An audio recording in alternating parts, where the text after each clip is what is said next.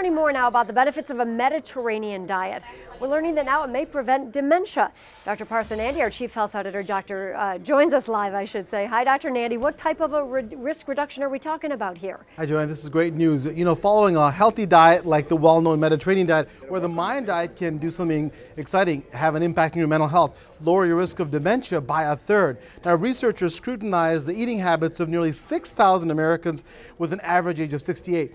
The people who stuck close to Mediterranean or the Mayan diet had a 30 to 35% lower risk of cognitive impairment, so pretty impressive. Wow, what do people eat on these two diets? Funny you should ask. The Mediterranean diet and the Mayan diet are not the same, but they have a lot of similarities. They focus both on plant-based cooking and include plenty of vegetables and fruits, whole grains, beans, and seeds. Now, if you'd like to try these healthy eating styles, here are my prescriptions as I always have them.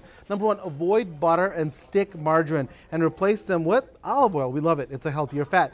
Also avoid refined sugar, salt, fried food, fast foods, and sweets. You know, a lot of kids are going to hate this, but instead use spices or herbs to flavor foods. Once you get started, it can be easy. Also for protein, eat fish, chicken, eggs, and legumes like beans and lentils. Red meats can be added to Mediterranean dishes, but only in small portions for added flavor. And lastly, eat plenty of vegetables like kale, spinach, and broccoli. Aim for a variety of plant foods and have them make up the majority of your meals. So the chocolate cake isn't part of this, huh?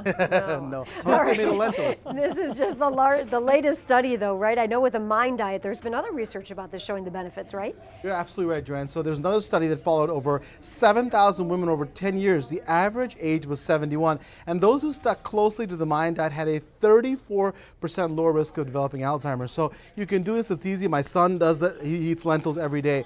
Just have to try it. Yeah, at least put one of those foods in your diet each day, right? That's Start exactly there it. and see what you can get up to. Dr. Nandi, thank you so much as always. Carolyn. Baby steps, Joanne, baby steps. We can all do it, right?